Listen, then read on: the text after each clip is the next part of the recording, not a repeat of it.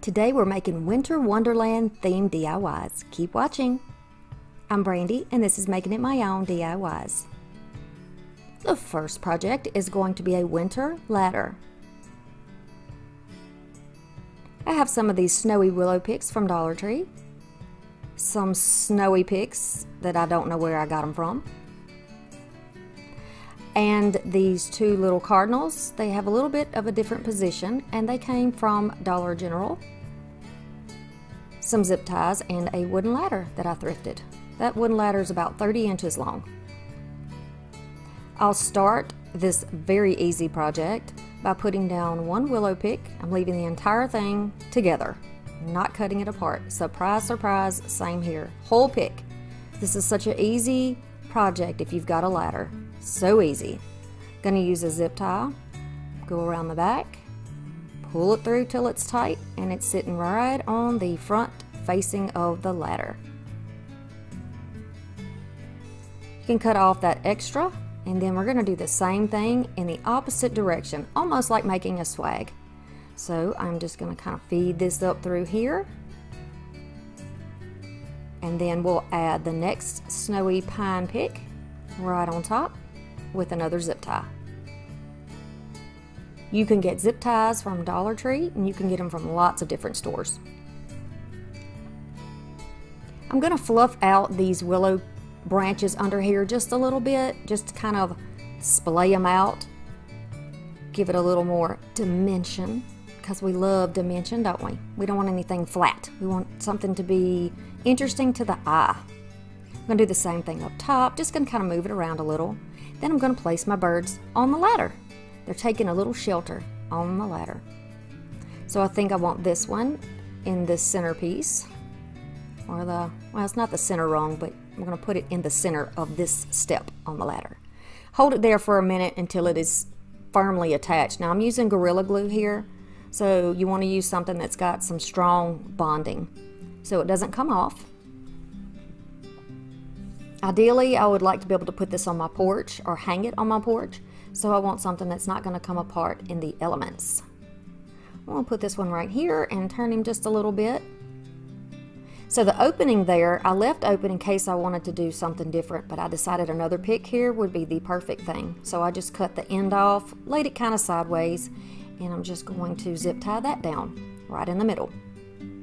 Now, of course, if you want to put some snow on the steps, you can certainly put some snow on each of the little steps of the ladder. My husband suggested that after the fact, and yes, that would be the perfect thing to do, is to add some snow to those steps. But whatever you want to do, you can make it easy. I think this looks totally fine as it is, but that's up to you to make it your own. Whatever you like, go ahead and do it. You can add some berries in here. You can use a little hot glue if things are getting out of control. You could put a nest in there. However you like it, it's going to be the perfect way to bring you some joy. The next project is going to be Frosty's hat.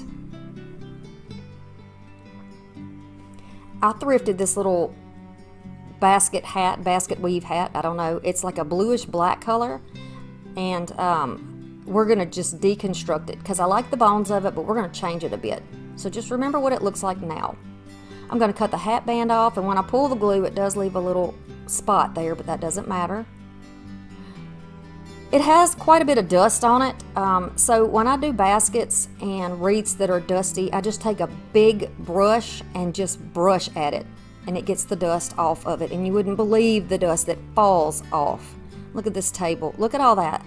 That came out of that hat, and of course the one little strand of paintbrush.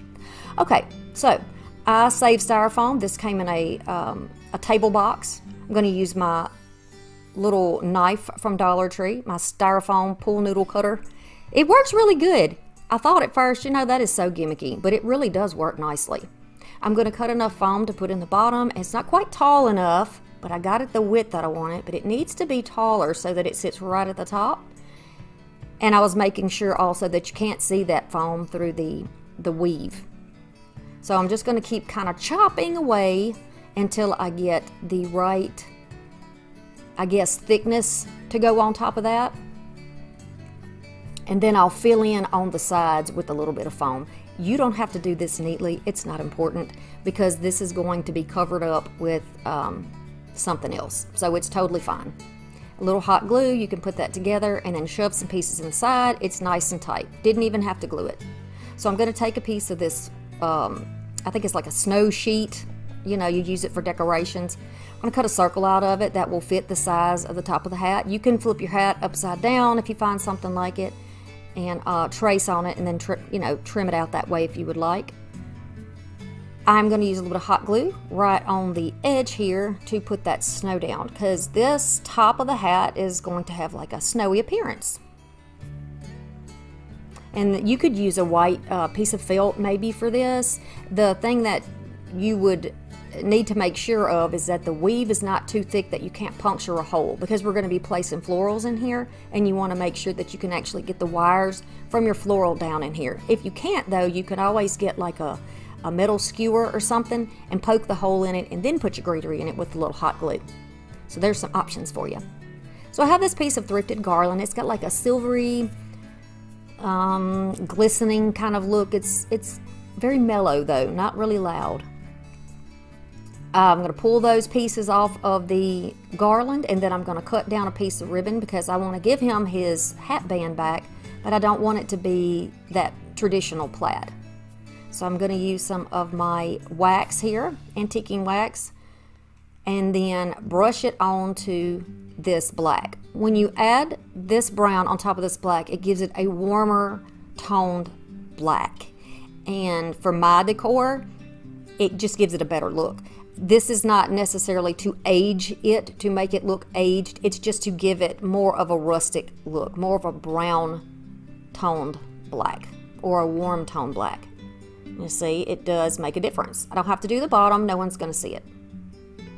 And you're just going to continue all the way around with this until you get all of your color covered up. You can get little snowman hats lots of different places, and you could certainly feel free to use something that came from St. Patrick's Day maybe, or a different holiday, a New Year's. You can get hats or whatever. You could use something like that if you wanted to. So just because you don't have the exact same thing is what I'm saying, you can kind of apply it to what you're seeing here on a different scale. So I'm going to wrap this hat band around. I want that threaded side up and the rough side down so that you won't see it. All we'll see is the finished product, which will be the nice neat trim on the top. And so now he has his hat band back.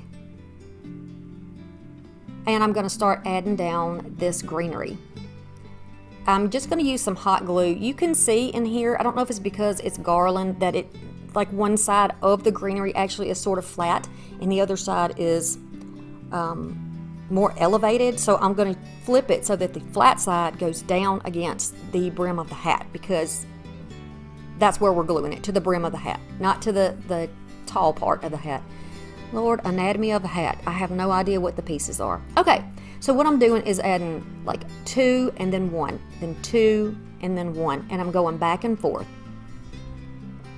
It gives it a little bit of variety, and it doesn't make everything look so matchy-matchy. It's rustic, it's rustic, it's woodland, it's winter wonderland. We want to give it that movement and that feel of being kind of wild and out in nature. And so we're almost done with this. And I encourage you to use some leftover picks for this. You don't have to use all the same thing. Use whatever leftovers you have from Christmas and tuck those in there.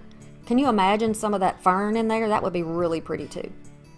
But I'm using what I have, like I said, to make these Winter Wonderland pieces. And these are some of the pine cones that came in there. They also have a little silver on them. If you get these pine cones on projects and you want to take them off and reuse them, it's just a piece of wire wrapped on the inside. You just cut it and then untwist it. Very easy. It's just looped around it one time and then twisted, and then that's how it's put on the decorations that you might thrift. So I'm going to use hot glue. I don't want those wires scratching up my table. I'm going to use the biggest of 3, put it down first, then I'm going to take the medium size one and put it down next, kind of right beside it. And I pick these up and look at it before I actually glue it, so I know in mind how I want it to be. It's a lot easier that way than having to go back and fix it. So since I've run out of brim over here, I just put the glue in the little the sides of the pine cone and then stuck it into the sides of the other one. It fits like a puzzle. It's perfect.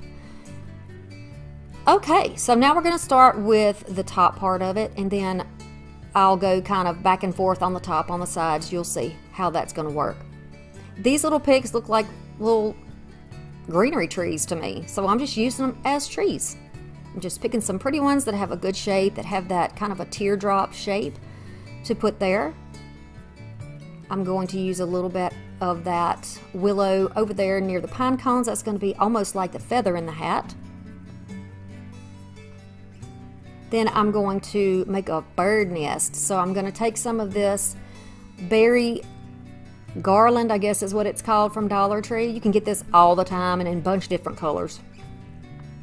Usually the colors go by season, so you'll get more orange like in the fall, and then the reds and silver and stuff like that you'll get closer to winter time or Christmas time. So all I'm doing is I start off in the middle with just 2 loops, and then I'm going to expand the loop outward like a swirl. So the diameter is going to get larger and larger as I go round and around. And I know this looks boring, but there's method to the madness. See, I want this to be, I'm pushing upward, and I want it to be in that shape of a nest. Around and around, and then you can just twist the tail around and then manipulate the little strands so that you get it into the right shape that you like. And I'll put it right there. It's a good place for it.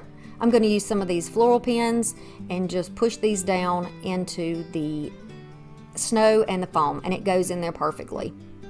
And you can get those little floral pins any place I think that you can find crafting supplies. I did not get mine from Dollar Tree. Mine were thrifted, but I know you can get them pretty much anywhere, and I can't imagine they would cost that much money. But they are very handy to have for some projects. So now the bird, it's actually a bell, but his bell is broken. He is glued down. We got a little cardinal right there in his nest, or her nest, whichever one. Then you can begin to cut your picks apart. You don't have to leave your picks in one piece. Cut them into pieces to suit what it is you need. So now these look like little trees. All the leaves are gone for the winter time, and they're just branches sticking up there with a little bit of snow on them. And I think that texturally it really does something to the piece, because it's more of a woody look, and then you've got the little trees beside it, and they're so full and green and lush, and it just reminds me of wintertime. So in these little bags of assorted scatter you can get from Dollar Tree, there are a couple of different types of things you can use. So I was just kind of digging through there to see what my options were, and I found a little strand of this white pitberry, so I decided to use it almost like a little bud branch too, and then stick it with the trees, and then another piece I put with the pine cones and our little willow feather. And then there was a little piece of pine in there. I put that in for a little bit of a different look. You know, we're in the woods, you don't just have 2 types of trees. There's all kinds of stuff out there. So these little, what are these? I don't know, but they look like little flowers to me, and I really like them. I think they're pretty. I'm going to add those here and there around the pine cones on the brim, and I'm also going to put them around the bird and on the platform, you know, just wherever it looks cute, wherever I feel like I need a little extra something. There's also little pine cones in there, so I'll add some of those little snowy pine cones here and there. I know, y'all, some people say I just do too much. I just kill it. I should have stopped 4 or 5 steps ago, but that is just not my nature. It isn't my nature. But I do highly recommend you do what is best for you. You can't tell people that they're doing something wrong just because that's not the way you would do it, you know? We've got to be kind, not critical. Let's be kind and supportive of everybody's crafting. Just like when you ladies send me, and gents too, if a gent's going to show me a picture of his crafts, but you ladies like to share your crafts with me, and you email them to me, and I love it, and I love looking at them, and they're all beautiful in their own way, and they're so unique because everybody does it differently. That doesn't mean they're wrong, right? It just means they're different. Different's good in my opinion. So I'm just tearing some more pieces off here and just placing them around in the greenery. Ugh, I love this piece. I love this piece, y'all. I really do. And I hope that you like it as well. The next project is the winter barn. This is another easy one. So I've got this little barn that I thrifted, kind of dusty, needs a little cleanup. And it says Celebrate It. Isn't that like a Michaels brand? I don't know. But yeah, I got it thrifted. We're going to change it up. Right now it looks like it might be okay for summer or fall, but I'm going to change it and make this a winter thing. Consider that when you have other items in your home that you think that you can't use but you'd really like to use and give it some new life. Go ahead and find what you already have. And I know you can get like little barns and little buildings, little at Target Dollar Spot. You can get them at Dollar Tree all the time. Whatever you find, whatever you want to, if you want to flip something, you know, I've flipped birdhouses before that I thrifted. So just whatever's good for you.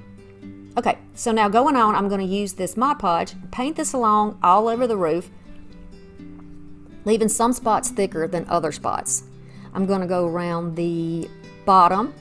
I'm going to also get the edges there. You don't see that right now, but I do get the edges. And I'm going to put this on areas where frost or snow might collect. Again, this is my imagination because I live in South Alabama, so how would I know? Oh, okay, the power of TV, right? That's how I learn. That's how I learn. I watch it. I see other people. I hear other people talk about it. The fun part, we're going to take our snow mixture. Now, I just use regular old Christmas snow for this, and then table salt, plain table salt. Mix them together, and it gives it that sparkly effect, and it just looks snowy and icy to me. I do know what sleet looks like. Okay, so we're gonna tap it off. You can leave it on there longer before you tap it off, and that'll give you a, you know, that'll, if it's dried, it'll hang on to that a little bit better. But for purposes of making videos for you guys, I'm just gonna kind of rush through that part so that you can get the idea of what we're doing. Patting it down wherever it needs to be patted down. And I think it's cute. So far, that's good, right? Go back along, look at it. If you need to add any more, you can go ahead and add some more at this point. If you don't find it until later, you can always go back and add it then. I left a fingerprint somewhere and I went back and fixed it toward the end, so no worries about that. See the fingerprint in the top? Yeah. So I'm going to use a wood slice, and I've put a thick layer of Mod Podge underneath, and then what you see now is the snow that I put on top, a thick layer. I'm pressing it down into there because I want this to have pretty good solid coverage. And then I'll just turn it over and tap that off. And again, you know, when you use snow, you can always put your remnants back in. So I'll take that tray, pour it back in the bag. I wanted to leave the wood edge clean, that bark edge clean. And then I can decide kind of how I would like for this to be. Now, I'm being really ginger about this because it's wet. The snow is still wet underneath and on these items, so I'm trying to show you without making a big mess. But you get the idea when it dries, right? And you certainly need to give it time to dry before you start doing anything to it. I have a strand of icicle garland that I crafted with last year that I got at the thrift store, and I always save stuff. So these are just remnants, and I'm cutting off all the short icicles and putting the large ones to the side for another project. These little short ones are going to be used with a little bit of help from hot glue, and these are going to be the icicles that are hanging off the roof line of our little barn. So I know you can't see what I'm doing, except, you know, that's what it looks like. You add a little hot glue on the top and stick it straight up into the top. I just hold it for a second. They don't weigh very much, so they attach pretty quickly.